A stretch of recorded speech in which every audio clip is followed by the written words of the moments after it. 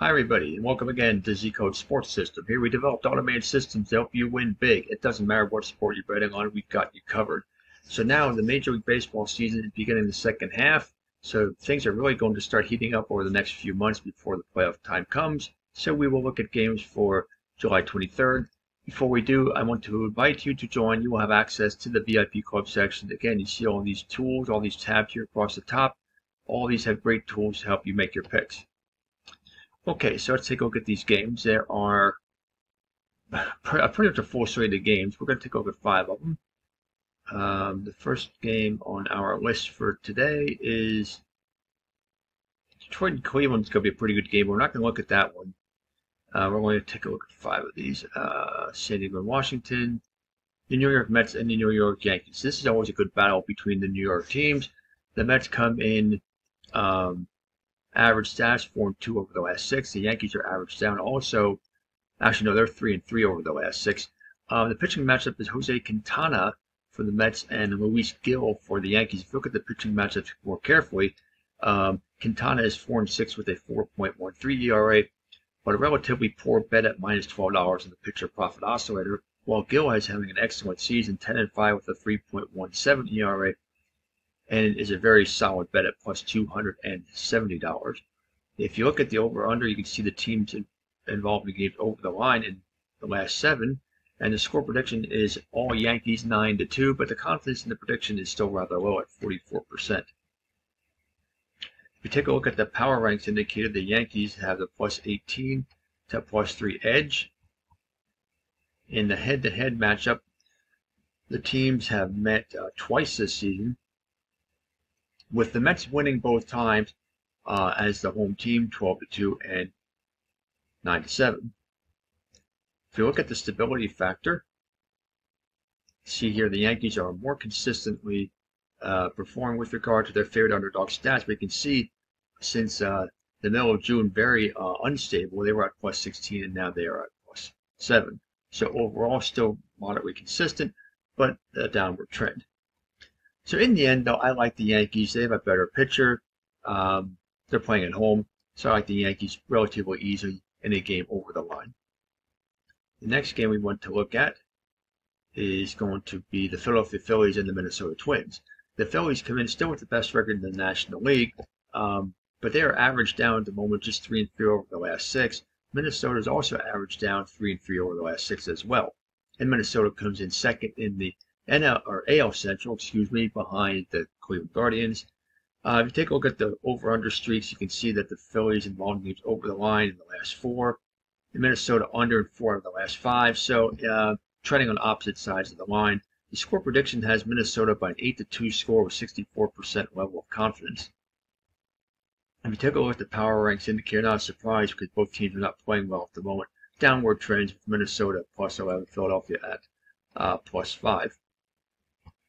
If you look at the volatility oscillator, the stability factor, both teams are very consistent. You see mostly an upward trend. There's little blips where there's going down, but it's mostly an upward trend for both teams. Plus 28 for Philadelphia, plus 20 for Minnesota, which means they're very consistent with regard to their favorite underdog status. Philadelphia is really good on the road at 25-19. But Minnesota is also really good at home, 27-18. This should be a good contest, but I like the Phillies in a road upset. I'm going to pass on the over-under. The next game I want to look at is Milwaukee and the Chicago Cubs. This is an NL Central battle, and you see Milwaukee is leading the division, and the Cubs are in the basement. Right now, Milwaukee is just 2-4 over the last 6, ice cold up, versus average down for the Cubs, 3-3 over their last 6. If you look at the over-under, let's see, 9 out of the last 12 games between the two teams have been involved over the line, but the score prediction shows a very low scoring contest of 3-2 in favor of Milwaukee. Confidence in the prediction is rather low, though, at 51%.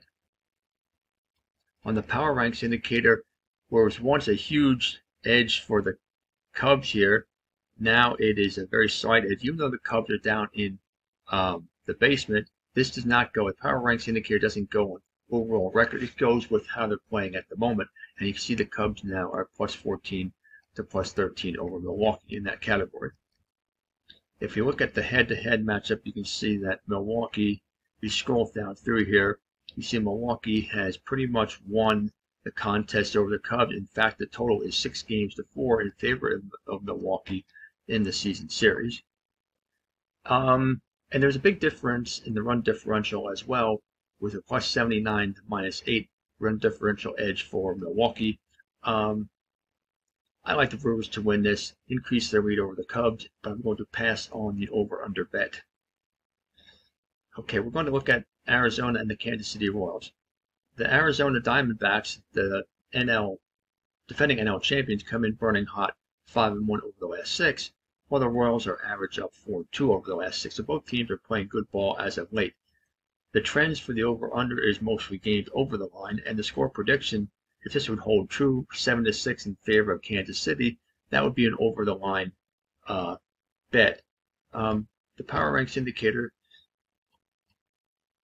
shows Arizona at plus 29 and Kansas City at plus 24, so these are two of the hottest teams in the league at the moment.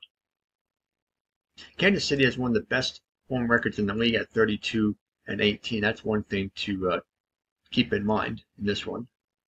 If you look at the stability factor, both teams are pretty consistent with regard to their favorite underdog stats. A few little up and down trends here going on for both teams, but overall pretty much in line with their favorite underdog status. In the end, I like Kansas City to win this one, and I like it to be a high-scoring game. So let's go with the Royals and over the line. Boston and Colorado. Houston and Oakland. There's a lot of games here. Again, we're taking a look at 5 like we usually do.